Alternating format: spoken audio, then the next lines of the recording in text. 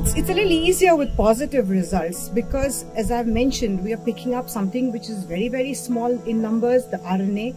So positive results are generally a lot more reliable because in this particular test that is performed, there is a screening component and there is a confirmatory component. So there is a double check on the actual infection.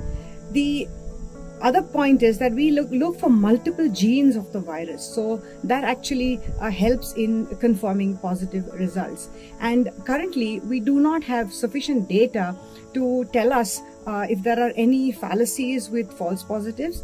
And finally, the most important point is the clinical correlation. Every lab result must be correlated by a consulting physician based on the clinical condition of the patient.